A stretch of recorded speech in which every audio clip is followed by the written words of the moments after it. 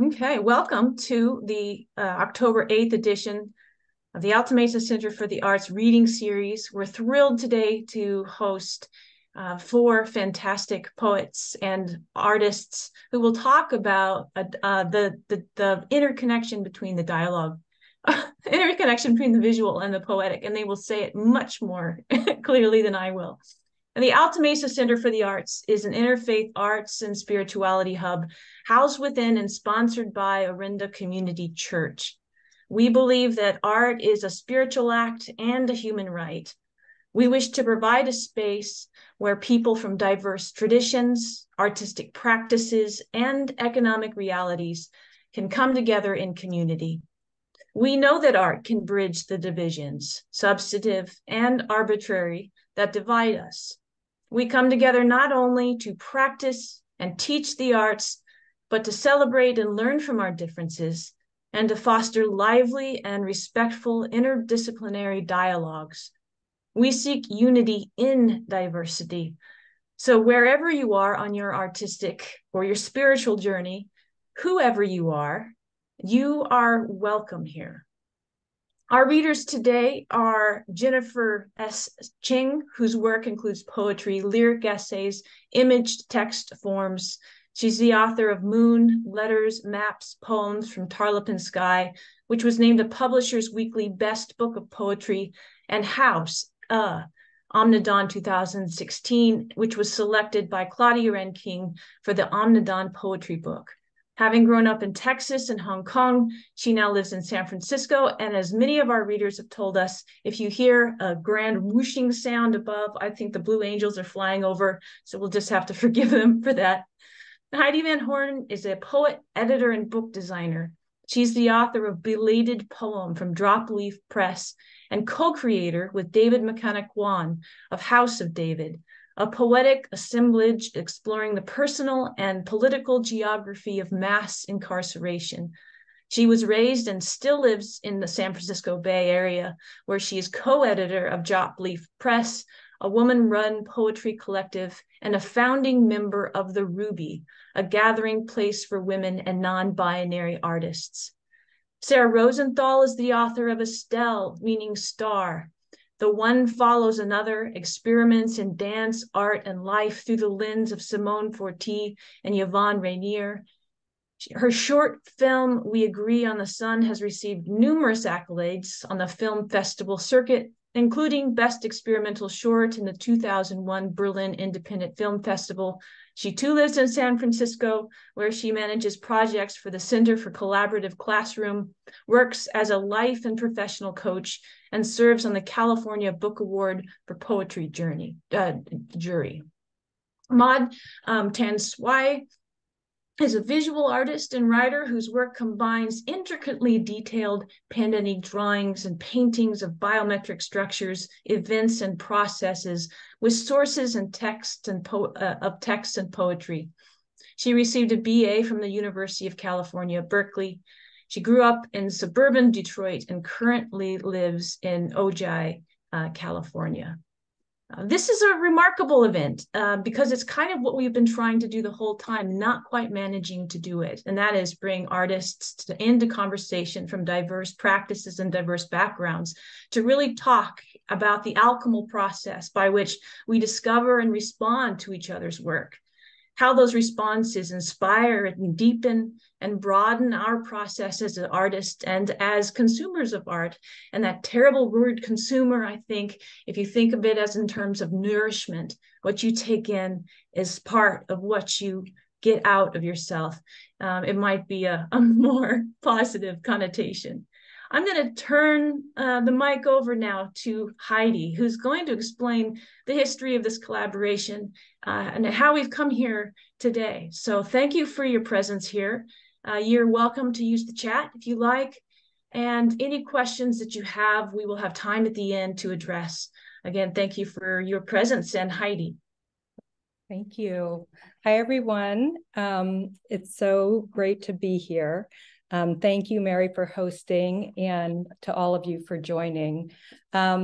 To start out, I've been tasked with sharing a few details about how some of these creative partnerships came about. And Then I'll talk a bit about how I used images in my own work as an editor and a curator of text image books. It's really actually a pleasure and an honor to talk about all these connections. Maude and I have known each other since the early 90s when we met in the AmeriCorps program at UC Berkeley. Much of our focus at that time was centered around social justice, but like most college students and recent graduates, we'd yet to figure out how these concerns would manifest themselves in the real world. As the years passed, we supported each other, and we continue to support each other as we both developed an artistic practice, Maude as a visual artist and myself as a writer. Maude's art incorporates the written word and is quite preoccupied with language, and it has felt like there's a refractional symmetry because my writing integrates photography and other visual elements. My deep friendship and admiration for Jen was forged in the poetry MFA program at San Francisco State. As her classmate, I witnessed the evolution of her first book, House A, which astonished me with its brilliance and heart.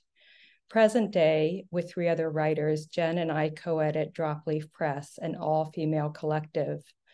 And Jen and I continue to support each other as weird mom poets, as my 14-year-old calls us, and just generally as people who don't leave the house very much. I was thrilled when she reached out to Maude, another person who tends towards the antisocial, for cover art for her second book, Moon, Maps, Letters, Poems. I first encountered Sarah's work over a decade ago in her 2010 anthology, A Community Writing Itself, Conversations with Vanguard Writers of the Bay Area. These generous and generative interviews provided a literary and geographical grounding for me. And as I was getting started as a writer, I returned to them again and again. So it felt like a homecoming to work with Sarah as her editor for Dropleaf Press as she crafted the chapbook, We Could Hang a Radical Panel of Light from her full-length manuscript, Estelle Meaning Star.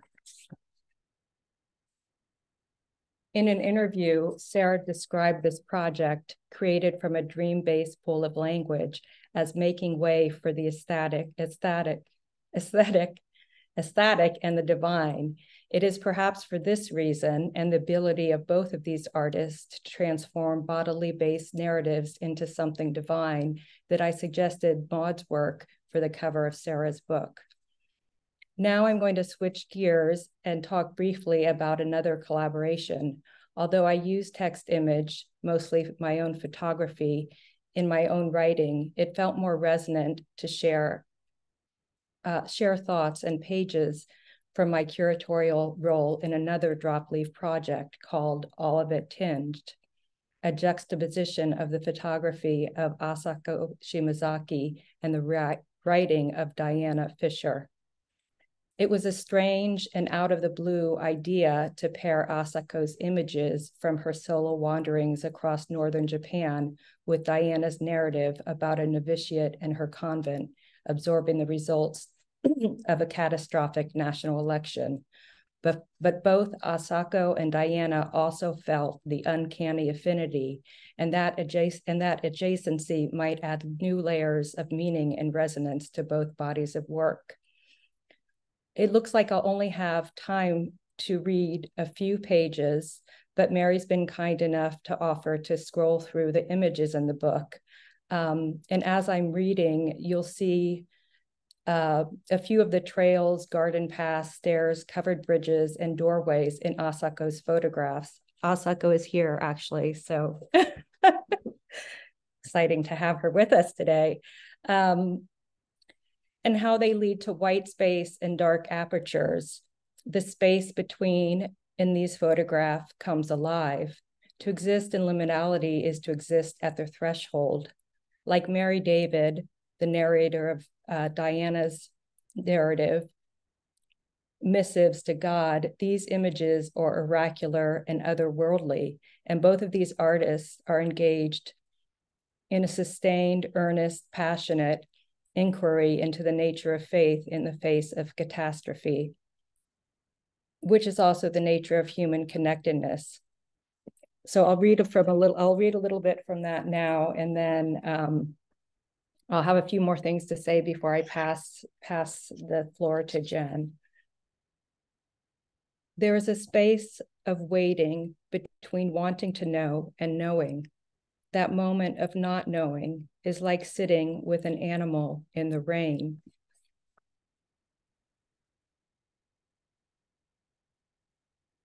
I cannot find Lumen's bones. I do not know why, but during the night, after the country had spoken its will, and I lay in bed reading the Psalms to quiet my heart, I remembered him. I used to have his cage by the window, shielded from the breeze with a piece of broadcloth, and when he sang, he lifted the tip of his beak toward the ceiling, El Cielo, and you could see the whole of him tense with the song filling his tiny body. The song seemed to begin from where he touched the earth with earnestness, in his little claws clinging fast to the perch, then the sound, El Sonido, lunging upward through the entire crescent of his torso, through the fragile cage of his ribs, home to the beat of his heart, smaller than a bean. The notes climbed in spirals, la espiral, inspiras, each note as taut as water held in a bowl. The last I opened the tin, I picked up his skull between my forefinger and thumb. It was a tiny bud, like a rose, fisted and crushed on one side. The bones were petal thin and flaked like old paper. Have mercy on us, have mercy on us, have mercy on us. That was Marie Claire whispering in the bed next to mine. I pray you will help me find them. They are in a tea tin lined with a cotton napkin where I placed his body just after he died of a cough. His little body was still limp and just the side of the inside of my palm. I have looked under my bed and in the bottom of the dresser I share with Agatha Grace, who uses the top three.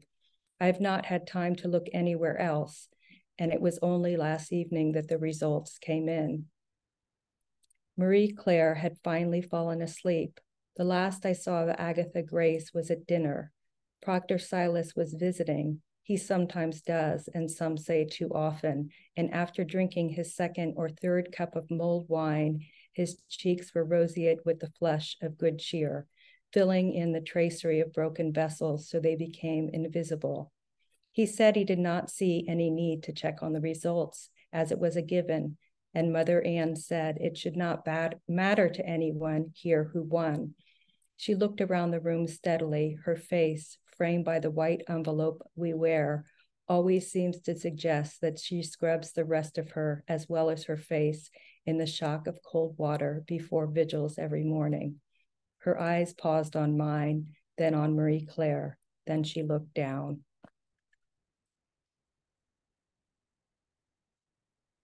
I'll just finish up with a couple more comments about this collaboration. Echoing Mary David's solitude, Asako's images are unpeopled except for one exception, in which the distance between human beings couldn't be starker. Yet the connection between the moment of composition and our viewing of these photographs could not be more intimate.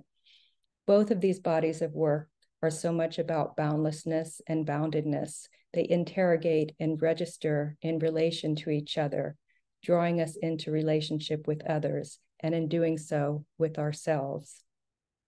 Thank you so much. On that note, I'll pass the floor to my dear friend, Jen. Thank you, Heidi. That was beautiful. Let me go ahead and share my screen. Do you all see that okay? Yeah, okay.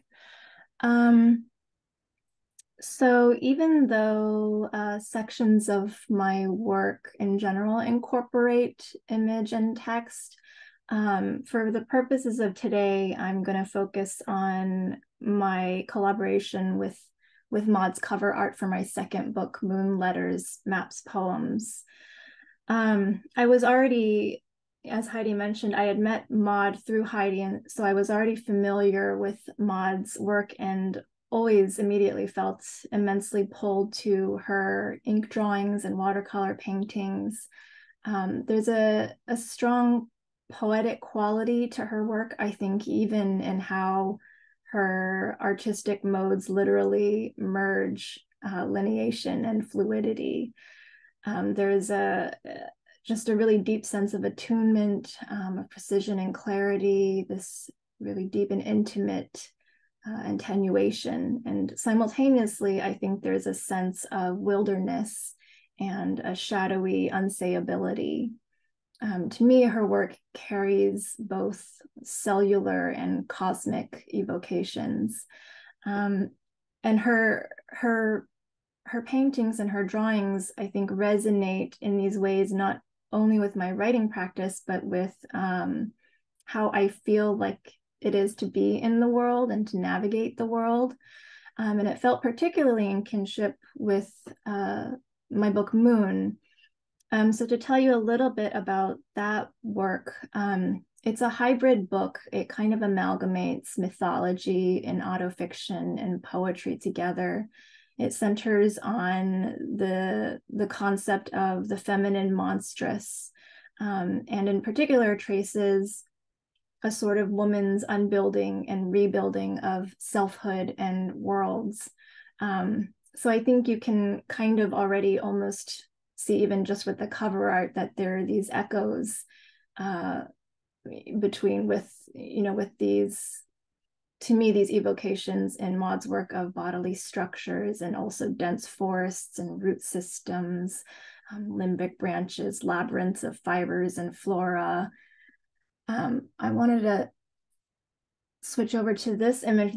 These are actually postcards that I made for my book launch, and they contain, again, Maude's artwork in conjunction with some of the text from the book. So the book draws loosely on various Chinese mythologies about women, particularly that of Chang'e, the Lady in the Moon, which is a story about a woman who begins on Earth and then floats to the moon. And in this journey, she leaves behind her husband. And in different versions, in various versions, she's either a moon goddess or a thief, or sometimes an innocent bystander who didn't know what she was doing. But what I'm interested in the book is kind of both honoring and disrupting these stories and really just writing into their underbellies and their shadow stories. So there's a way, I think, in which Maude's work, there's just this kinship with the sense of feminine intimacy and world building, body and wilderness, destruction and creation. They feel like kindred spirits, her work in this book, not only in thematic terms, but also in the book's approach to language and form, which is a big kind of undercurrent in the book's narrative. So I'll read a few poems from the book, the last section, which is, these are all prose poems from the voice of Chang'e, the Lady in the Moon. Some mornings when I wake, I know that in my sleep I have been weaving a net around my body, like fish hefted in from ocean waves, or a way to catch a fallen starling. I never wanted a world clear as ether. Instead, I wanted a faraway sky to press my body up against, a boundary ever to push away. On the stairs, as I made my way down to the ground, I saw that there were moths of all sizes stuck to the wall, small and large, but always flat, as if cut carefully from an old paper bag. All day, I kept hearing metaphors: migrating salmon, nocturnal tides, the return of planetary bodies. When I say moon, I almost never mean the moon. When I say moon, I mean the light of the sky is about to disappear behind the beached ocean, and I cannot hold it anymore. It is spilling between my fingers. When I say to you, it is a strange moon day, You should know I mean the unsettling of our underbellies, strewn across such rigorous comings and goings. If I were more careful, the dishes would not be chipped, the tub not a discolored rust. At various times during the day, I find the light too meager, too hesitant, or otherwise possessed. I move from room to room as if to monitor my body's absorption of external particles, but really I am drawn to what I cannot name, the slant of light, a brief home for this patch of skin. Outside, I can see clusters of sturdy green leaves emerging from the underground, trembling and waving recklessly as if prickled by a self-assured wind. Underwater, their movements would resemble swimming. If he eclipses me in my own house, if he haunts my movement like a shadow to ground an unknown desire, if he notices habitual wounds, household failures, but says nothing, then I will plant a garden of creeping winter, walking onion, orris root, their stalks able to reach sky-shaped distances, their leaves unafraid to impress on the skin. I am grateful for the odd, unruly pine, its limbs so sprawling it cannot be held by a metal wire. I am grateful for tree bark that flakes into moths, for dandelion spores that swims upward straight through earthly branches, never caught, never landing. In the avoidance of all things earthly, I hoped for some clouds with which to eclipse the ground. I monitored the low sound of the earth splitting instead of the depth of cavity it promised to carve. There is salt where salt does not belong, and a wound grows. It is thrush with branches I nevertheless tend.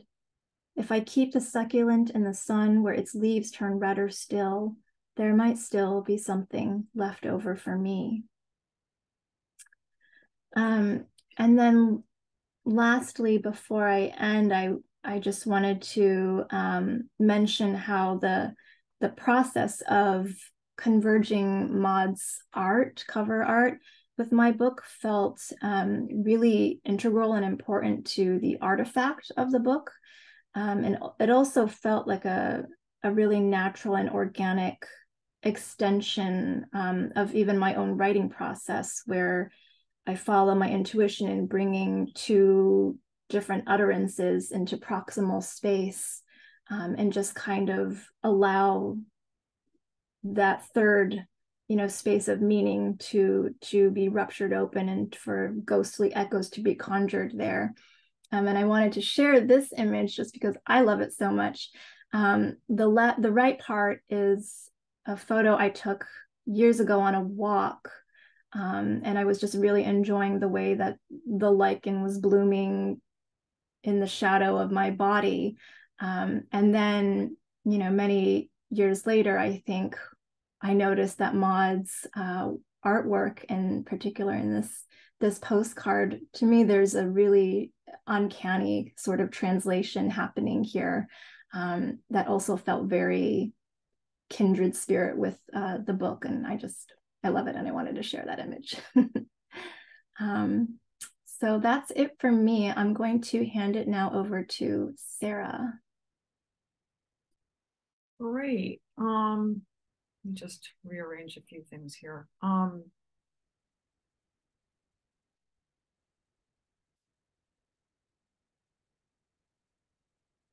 Screen real estate.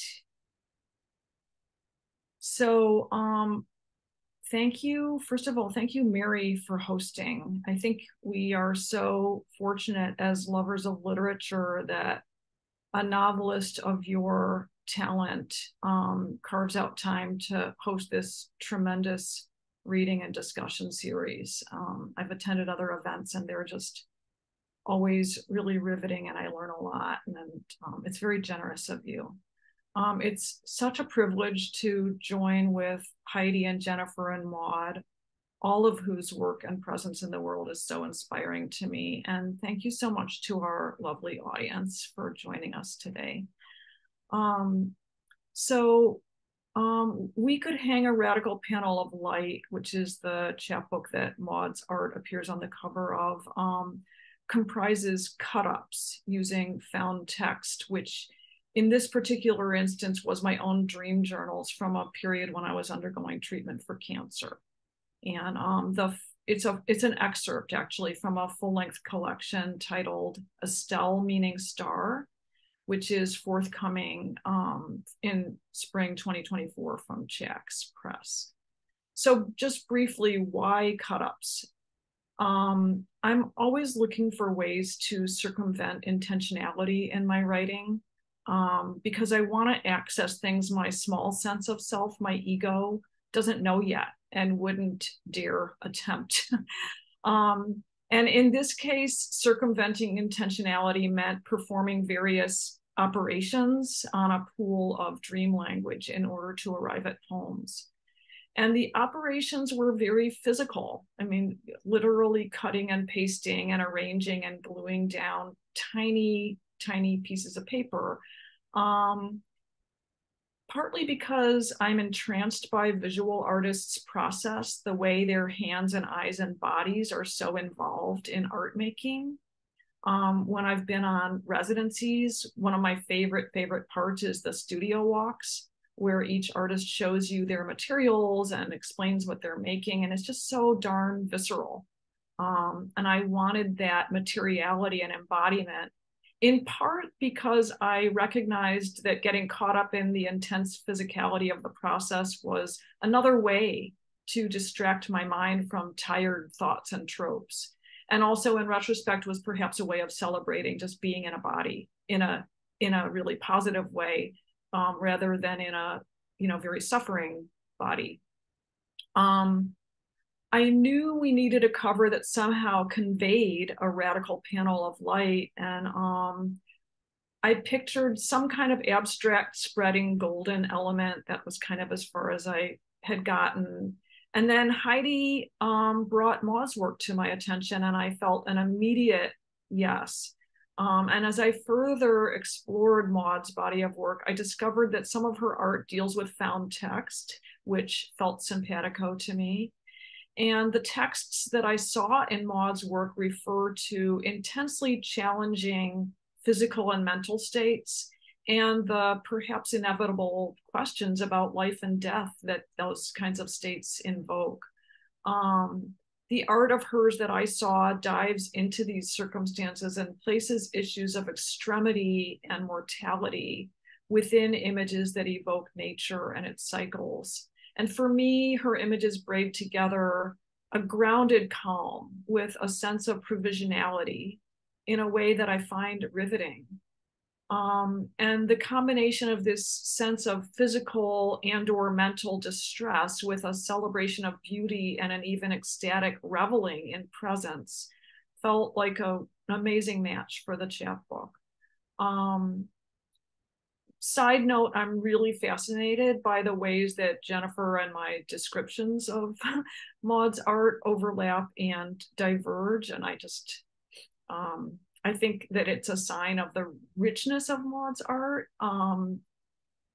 that it lends itself to such different descriptions. Regarding the we in We Could Hang a Radical Panel of Light, I think of featuring Maude's art on the cover as a profound after the fact collaboration. And again, Jennifer referenced the same feeling, because on the one hand, Maude made it while fully immersed in her own preoccupations, right? We'd never heard of each other when she painted it. And it was, I believe, it was part of a series. I think we might see another image related to that series.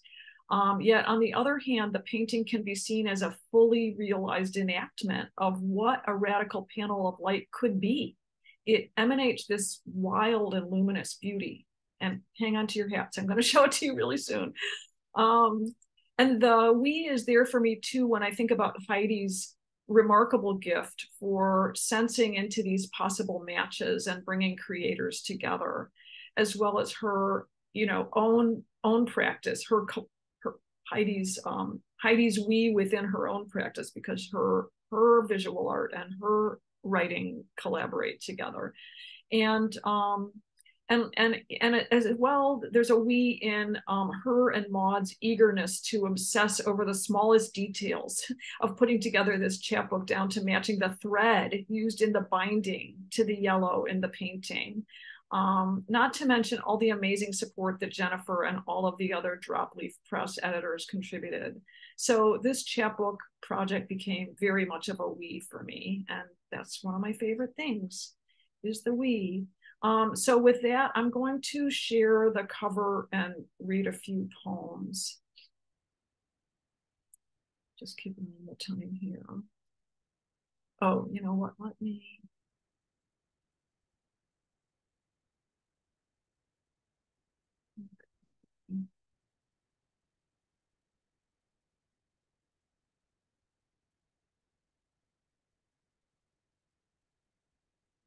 So just wanting to give you a moment to sort of absorb this as what a radical panel of light might be.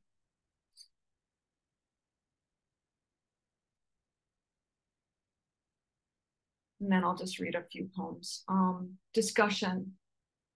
Looking out from balcony, a droplet of wine in my palm. Everyone needs a new name because we're all stars. No, because we're another self positioning. My name is Estelle. I turn on my center. Speech freezes. My name is tentatively she who. She who. Assume the situation is playable. Try at least. I'm trying. Not to, I'm trying to appear. Estelle meaning star. Meaning star, trauma table, conversation.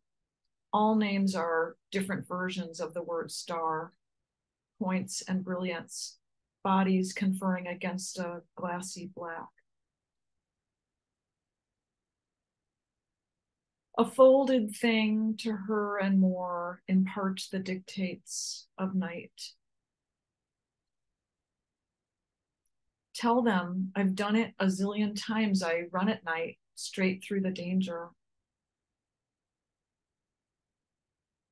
Dance, learners, appears there are 2, 3, but stare at this number 1. Wounded it. Keeps trying to charge the rest of us. Over initial shock, girls think it's their job to inch closer, pick it up, place it under the table. The dog is, well, it's here, they told me. This pain stretches the length of a body. Force myself to steady. Stay, I, stay, I, stay. 150 broken down years, broken number now. Dead's an improvised happening. Won't be needing legs, elbows, earnest heart. I should feel more left out, but I torn time. I've thanked the thin line that showed skin a world. I think I'll stop there. So let me just segue here in a second. Okay, so what I would like to do is now turn it over to Maude and ask you, Maude, if you can talk about your experience as an artist working with writers and also how you incorporate language into your own work. Thank you, Sarah. Excuse my voice, I'm just getting over a cold. Let's see, working with writers has been an absolutely just unbelievably seamless and inspiring process. I mean, I don't know how else to describe it other than the fact that it's been so easy and has felt so organic, I think is a word that Jen used. And I attribute a lot of that to the extraordinary attention that each of these writers brings to their work and to their interactions with the world and to all of their relationships, as well as brilliance, which is a word that Heidi used, just bringing so much light to every moment, and my life in particular. It's really been this incredible network and community in my heart and in my mind and through the years, just to know that, you know, there are these incredible writers and souls who see my work and who believe in my work, and the fact that there's so much synchronicity and kinship has been overwhelming, I have to say. And I don't have the right words. I think that I will never match what you all have said today, as far as you know, the relationship between the images and the words. I've personally been building my own lexicon to try to capture my relationship with visual art and with my work and with the way that I see the world and have experienced the world on so many levels. And I feel like my art has been a constant attempt to verbalize what I feel. And so I've used words as inspiration from other texts, from found texts, and also my own words, which have come a lot from things like vintage medical dictionaries, as well as my own medical records having to do with my own body. And I've attempted to marry all of the above as far as the spiritual and the physiological and the emotional. So I thought that I would show some of my work. Actually, I wanted to show you a tool that I use to, just so you have an idea of what I'm referring to.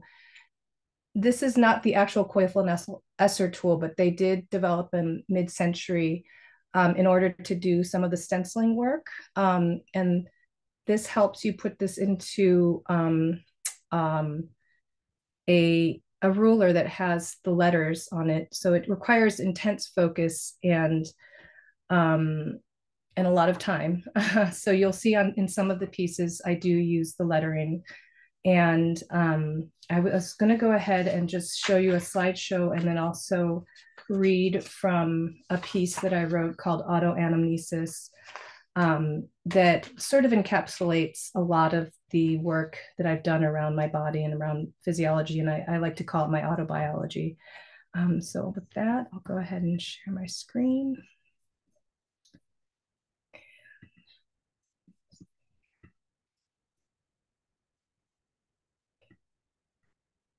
Okay, can everybody see that? Okay, wonderful. So I'll read, I guess I'll read the whole piece. It's Autoanamnesis Part 1, Lexicon of a Truant Mind-Body Assemblage, or a Harvest. Harrow and thresh the intervening spaces, dissect a lifetime of pattern recognition, a nocturnal trait, a pathognomic sign, a compulsion, systemic and wolf-like, swelling in vivo, in this vivo, signaling the time for raised hairs, distally oriented and ever susceptible, measuring sensitivities and imposing suppression, marking the usual identifiers relentlessly. Infiltrate, the tension of perception, of misgiving, of disquiet, of foreboding and alarm, the comfort of familiar angst, an obvious premonition foretold, an ominous anticipation unfolds. Tension begetting tension, begetting tension, begetting tension, begets release. Transgress with clouded mentation, raw, angry flesh, exposed, oozing and laid bare to a side-splitting collective gasp. Comicality beyond measure, beyond chagrin, the indignity of being, persistent, endemitous, quiescent, and necrotic. Pareidotic articulation through 1,000 corroded wounds. And Autoanamnesis Part 2. lexicon of a plenary body-mind assemblage or a resolution. Heroin thresh the filamental, chelate a lifetime of encounters, of informed consent, of assumed risks, of tracing antibodies and waiving rights, while unknown processes persist under aseptic military rule. Reconcile foreign bodies, limbic tension, shrouded deformities, nonsense-mediated decay, and the value of sedimentation, where prototypical morphinian effects meet the fixed ends of opiophagy. Remediate proselytized pathology and ritualized pain. Excise sanguineous sideways glances. Exercise the catechized free radicals. Ramify the thews and sinews.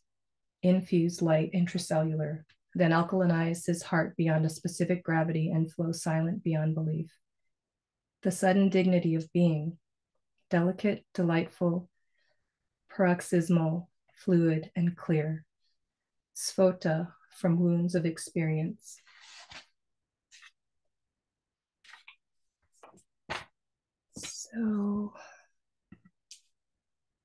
So that's that in a nutshell should represent my body of work up to this point. And I was speaking to Sarah before the event, and she mentioned I have to disclose that I've been fairly consumed with motherhood for the past 3 years since the pandemic hit. My daughter was born literally at the beginning of the pandemic, and we went into lockdown right when she came home. So a lot of my thoughts and focus have been on parenting, and Sarah talked about accessing creativity and art through parenting, and I realized it's all part of the same process, finding that flow and that intense attention that we bring to our work, and the light and the joy. And I just am so honored and humbled to be part of this group today, and thank you for all of the opportunities to being out in the world in this manner. It feels very comfortable and very inspirational and very safe as well. So thank you very much. And yeah, I'll hand it over back to Sarah.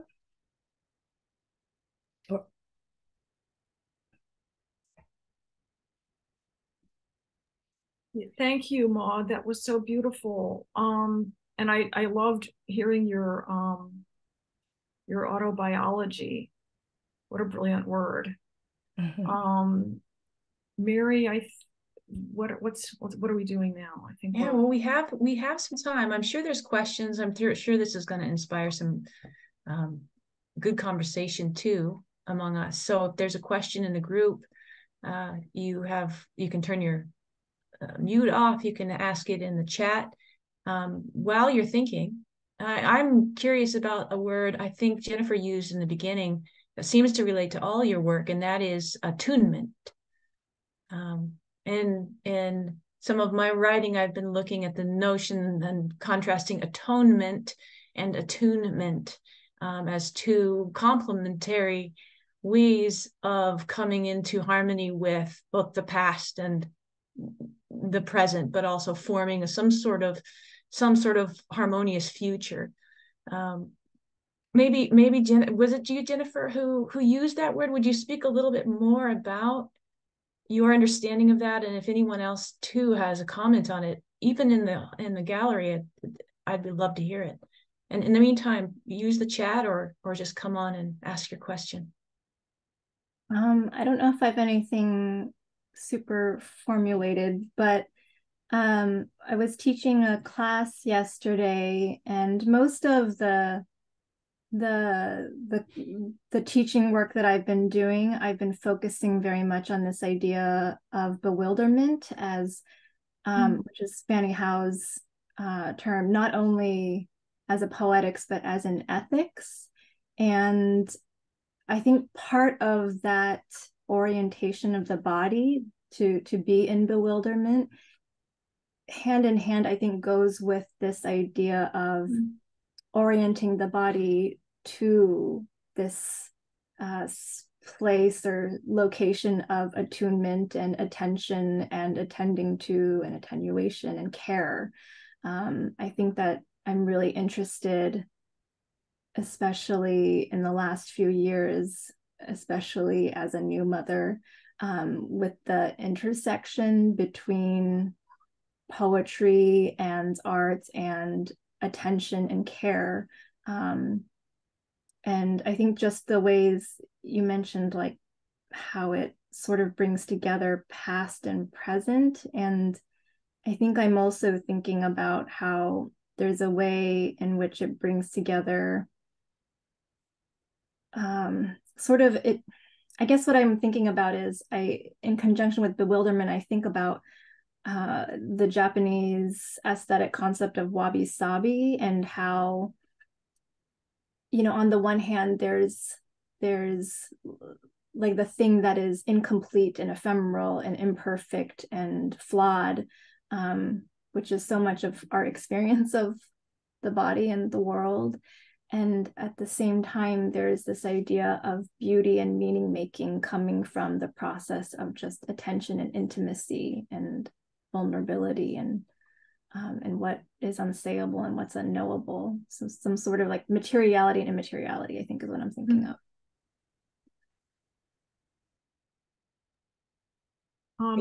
I could jump on there a little tiny bit. Oh, hi, Dave. I didn't know my brother was here. Jennifer, your ideas sprang a little bit of further thinking, some tendrils. I really appreciated your putting the words attunement and bewilderment and attention and care all in the same paragraph. And in terms of what I see amongst the people on this panel, I see 4 artists, writer people, creators, who work I mentioned this in relation to Jennifer or to Heidi, work collaboratively with ourselves. So within our own art practice, we're collaborating, we're putting ourselves in a state of bewilderment and curiosity and placing things next to each other to find something out and to see what will happen and to be surprised and to let, I think what Jennifer said, the third thing come into being. And so we're doing that in our own practices. And so in a way, I think that whether it's causal or not, we are inclined to seek out, to embrace or be open to these collaborations between artists as well. And so we're accustomed not only to embracing bewilderment, but to this attunement, like how might these things go together? Or how might the ways that they don't go together be productive? And I think that another really unique thing, and I'm just so touched that Maude, you went ahead and verbalized this, because we don't really hear a lot about this in the experimental writing community, but there's an element of sort of kindness and like the ability to be vulnerable and take risks and be messes, and you know, in the way that these conversations have circulated, that allows certain kinds of discoveries to happen that are organic and flowing, because there isn't like domination, there's exploration and openness. So I just wanted to cycle back to this beautiful circle of words: attunement, bewilderment, attention, and care.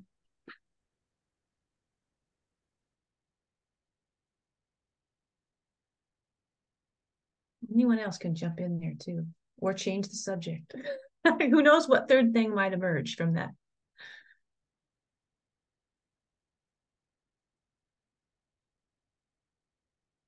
This notion of bewilderment is a tough one for a prose writer, particularly a novelist, and one I'm increasingly coming into contact with.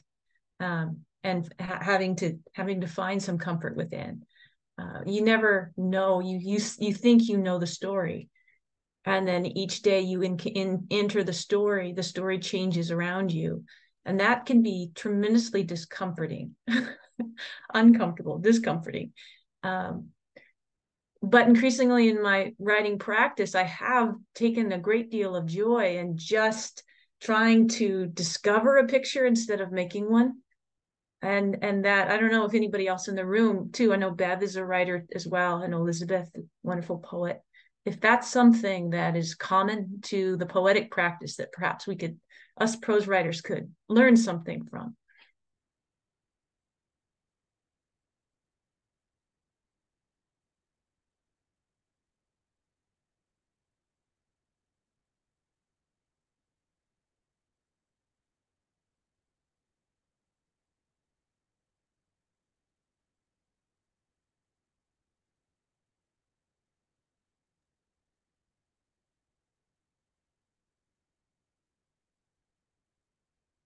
In my class, we go, awkward turtle. You remember that?